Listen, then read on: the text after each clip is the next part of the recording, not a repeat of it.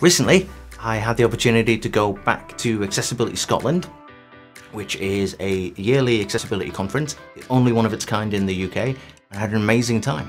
But this year was a little bit different. I went on my own, which is normal. I travel, I'm a disabled person, I travel, I can go places. But the big difference this year was I went in my wheelchair. And so, yeah, this is a bit of a story, bit of a breakdown of my journey from Newcastle in a wheelchair to Edinburgh, to the International Conference Centre, and how Accessibility Scotland went for me. So I wanted to go to Accessibility Scotland again because for me there's nothing else like it. It's the only conference, the only event that I get to go to where I feel comfortable.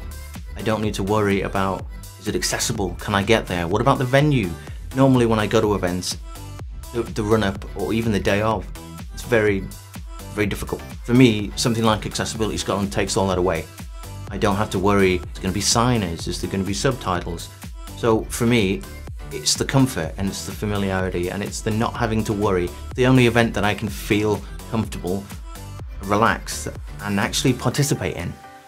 So that's one reason. And the other reason is just to network, to meet like-minded people. When I go there, I don't need to explain spoon theory. I don't need to explain when I forget words, when I slow down a bit, when I get a bit sore. It's all there. People who live the experience, live as disabled people, or people who want to help, people who are interested in accessibility, they might work in that space, and there's just nothing else like it. Yeah, my first time on a train by myself, it was amazing actually. I was very worried about the lead up to that. You read a lot of horror stories, and even on the BBC, it's a horror story about people being pushed, people being left on platforms, people being left on trains. That was my big worry. Going there was perfect. I got met at the station in Newcastle. I got boarded plenty of time in my own time. The guy was friendly. We had a chat. It was a comfortable and pleasant experience. When we got to Edinburgh, I got off the train. That was fine. There's a person waiting there. The train terminated, so I wasn't in danger of being left on the train. Everybody got off, so that was good. So I went from there straight through and back again. It was perfect. Getting off the train on Edinburgh, they helped me off the train. They took me all the way to the taxi rank, and the taxi rank's accessible, which was amazing. It's not something we get here in the Northeast, unfortunately. But yeah, the whole service was fantastic, and I can't thank LNER enough. The taxis in Edinburgh, the black cabs, are all accessible, which was amazing. I got to the taxi rank, and my experience in Newcastle is I have to wait for a few minutes, sometimes longer. You have to wait for the right taxi to come. And at the station in Edinburgh, that just wasn't the case. There were 4 taxis there. I could have gotten into any one of those taxis, but the first one had people in, the second one was booked, and I got into the third one. It took minutes. The ramp comes out of the side of the new black cabs, so there's no awkward fumbling around while the driver goes and gets to the ramp and you're stood there in the rain. It just works. And yeah, so that combined with the train experience, couldn't have had a better time traveling in the wheelchair. So the different talks on the day were fantastic. And for me, the biggest takeaway, the biggest thing I learned was the difference between empathy and compassion. We want compassion. You want to be compassionate to disabled people. You don't want to give empathy.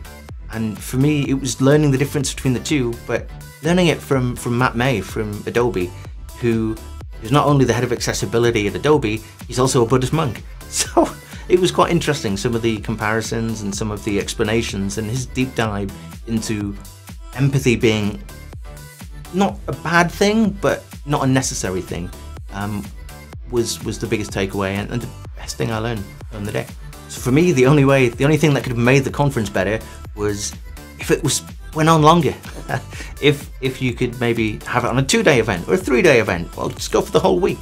I would, but for me, yeah, there's nothing that could be improved.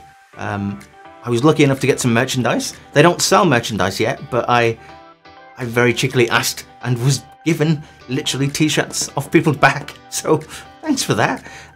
So selling merch, maybe having a 2-day event would be good, but the only minor niggle would be the issue I had on the taxis.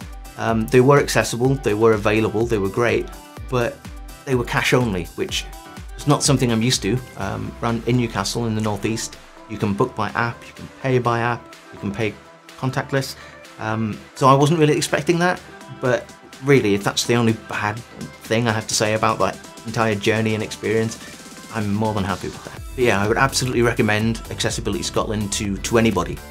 Whether you realise it or not, accessibility affects you and your job, your service, your role, your company, whatever it is, you are affected. You have an obligation to be accessible as possible to disabled people. So absolutely, everybody should go, and you should go for the right reasons. You don't want to go just to tick a box.